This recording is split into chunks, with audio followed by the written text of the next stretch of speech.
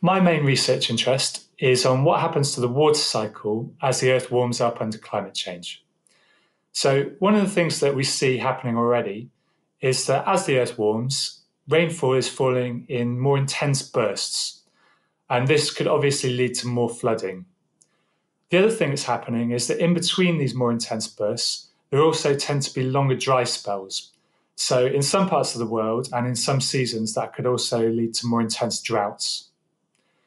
What I try to do is work out how these changes will evolve into the future as the Earth warms up more, and also what their impact is on society around the world.